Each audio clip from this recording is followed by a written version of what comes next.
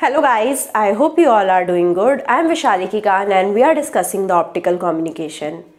Today in this video, we are going to talk about the introduction to the optical sources. So what are the sources? What are the different types of sources? Which type of source we are using at a particular application? All these things we are going to see. Further, we are going to see the various characteristics of the optical sources as well. So this video is going to be really interesting one, and I hope all of you are watching this video with utmost attention. And I hope all of you have watched all of the previous videos also, because this is a playlist and you must watch it from the playlist video 1 only. So let's start our discussion on the optical source. So now what is optical source? Optical source is an active component of the optical communication system. What do you mean by the active component? Active component is the one which is giving the power, or it is related with the power, right? So the source or the optical source is the active component. Why? Because it is converting the electrical energy which is in the form of current. So I am giving the electrical energy, or I am giving the current, and now the optical source is converting this electrical energy into the optical energy. And now I can classify the optical sources into 3 types mainly, right? So these 3 types are the most important types. We must understand where each one of them can be used. What are the significance of each one of them? The first type is the wideband continuous spectra source, which are occurring in the nature naturally, like the incandescent lamps. So these are the lamps which are having the wideband frequency, and it is having the continuous spectra as well. Wideband means it is having a larger bandwidth, or it is operational on a larger frequency range, right? So whenever I have a larger frequency range, then my source won't be able to operate at a high data rate, right? It won't be able to turn on or off at a very fast rate. It won't be able to modulate in a fast manner. And this is the reason, if I am using the natural sources which are wideband, it is going to impact on the data rate. It is going to reduce the data rate. Further, the wideband sources, as the name suggests, it is a wideband source, which means the bandwidth is large, and when the bandwidth is large, I would be having larger dispersion losses. First, the data rate is less. Second, the dispersion losses are high, which means I cannot use the natural light sources as the sources in the optical communication system. So which light source I can use in the optical communication system? I can use LED or I can use lasers. Broadly, I am going to talk about these 2 only. So I have different classification for LED and laser. So what are LED? LED are monochromatic incoherent source. Monochromatic means it is working or operational on a single frequency. Now laser is a monochromatic coherent source.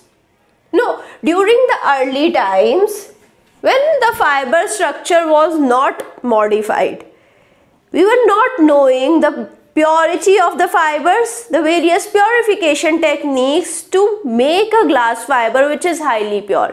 In that time, the attenuation and the other losses inside the fiber were very high.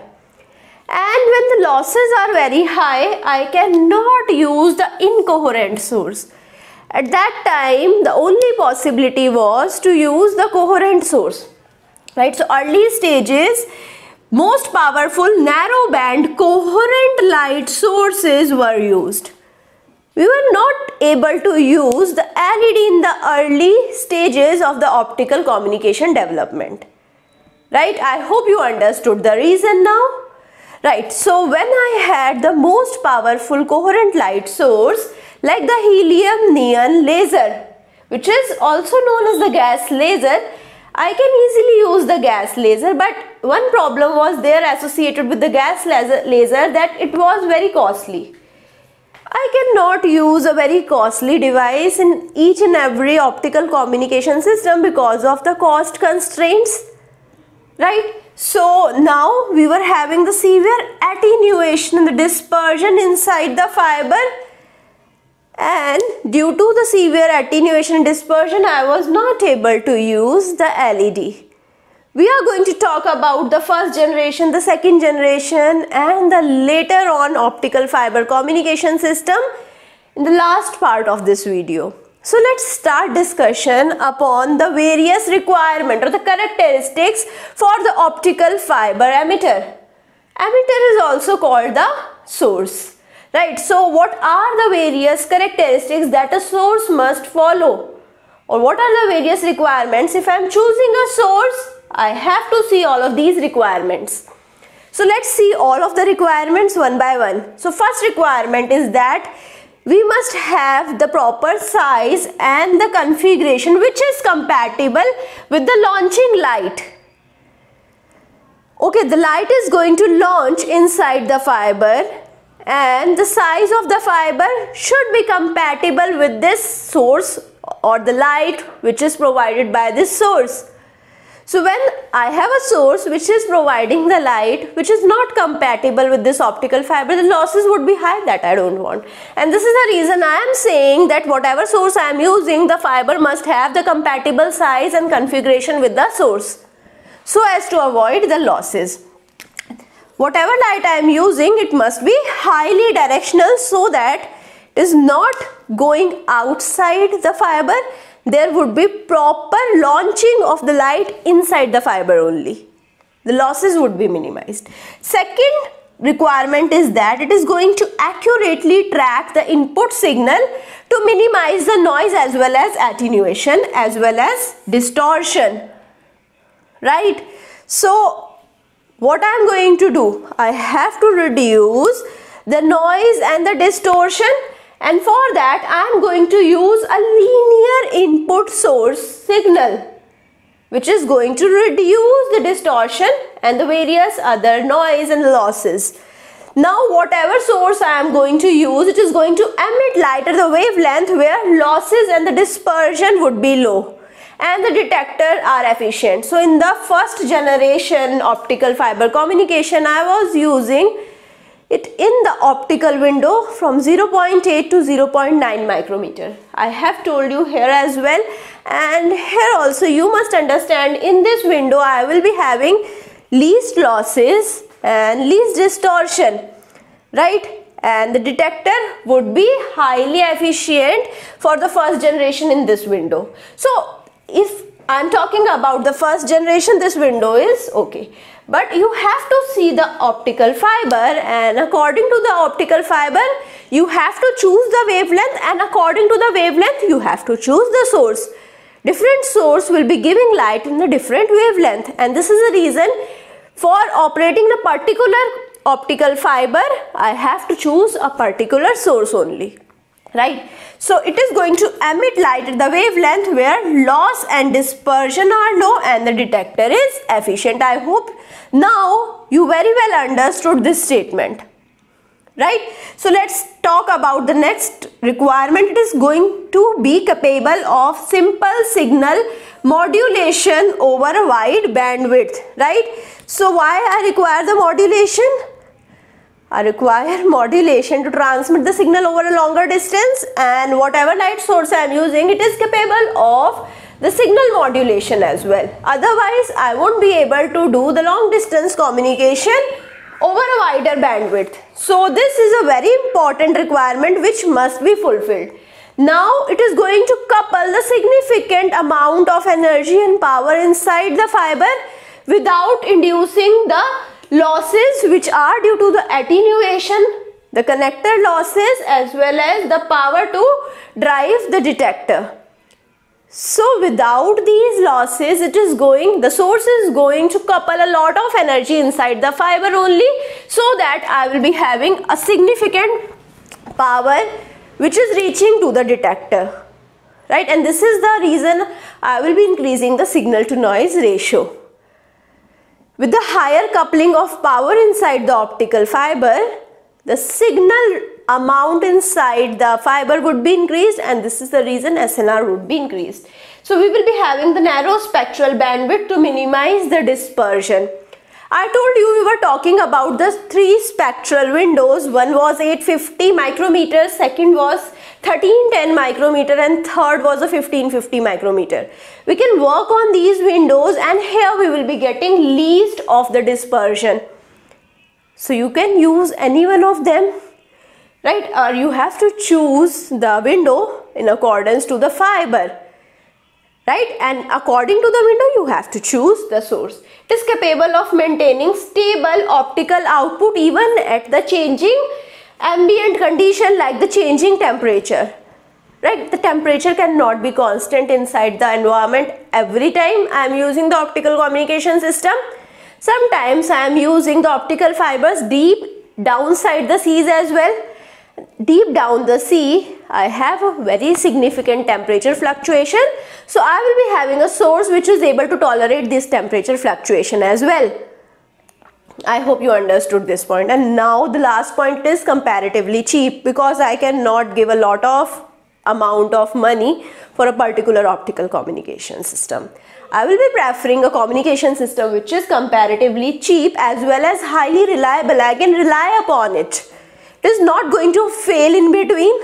So it is highly reliable, and it is going to compete with the conventional techniques of the communication. And these are all the requirements for the source. So let's discuss the various generation. So we have the first generation source. As I told you, we are operating it in 0.8 to 0.9 micrometer range. At the 0.9 micrometer, if I am working, I will be getting large losses, but I will be trying to keep it at 0.85 micrometer. At 0.85 micrometer, if I operate, I will be getting the best of the outcomes. So now if I am using LED over here, it is not suitable. Why it is not suitable? I already told you. LED is having wider spectral width as compared to the laser. Laser is having very narrow spectral width. LED is having the widest spectral width. So this is the first reason. It is not going to use for long distance wideband transmission, right? But it found use in the moderate distance application only, because it is a low power source. The power of the LED is very less as compared to the laser. But the price of LED is also low as compared to the laser, and it is also able to operate in a very highly changing environmental conditions like temperature. So this is the reason I am preferring to operate it in our optical communication system. So now after the invention of the multi-mode graded index fiber, I told you when I was talking about the losses, in the multi-mode graded index fiber, I was not having very high dispersion losses. We were having substantial reduction in the losses at 0.8 to 0.9 micrometer wavelength. So in this range, the LED was found very suitable for wideband applications. So whenever I have wideband applications, the moderate distance communication, I will be using the LED, right? So when I had the second generation fibers, in the second generation fiber there were significant improvements inside the fiber and its structure and its material, due to which we were having the losses which are further reduced. The dispersion, attenuation, all of the losses were reduced. And what was the operational bandwidth? From 1.1 to 1.6 micrometer range. So this is a range of frequency over which we can use the second generation system. Here LED sources can be used for the long distance communication also, because the dispersion losses are significantly reduced due to the multi-mode fibers which are graded index fibers. So now here in the second generation system, I don't need to see that I have a long distance communication or short distance communication. I can use the LED according to the bandwidth requirement. If it is a wide bandwidth requirement, I can easily use the LED. Right, so LED are the simple construction devices. We can simply construct it. It is a diode, right? We all know the basics of the diode. We can simply construct it. There are very less technicalities associated with the LED, right?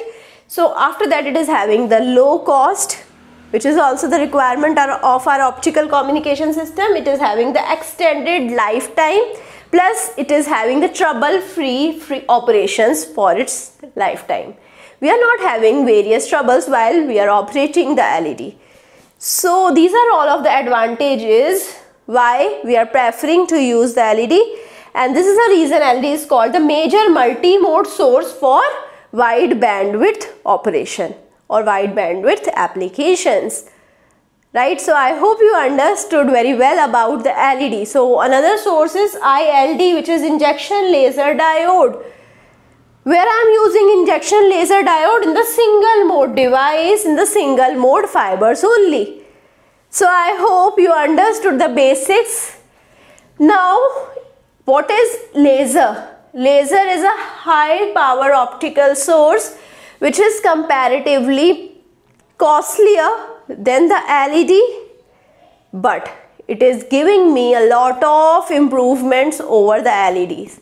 So we are going to talk in detail about the LEDs, the lasers in the upcoming videos. I hope you all are joining me in the upcoming videos really soon. I hope you like this video. If you like it, please push the like button, subscribe the channel, share it with your friends, give me your feedback. Thank you so much.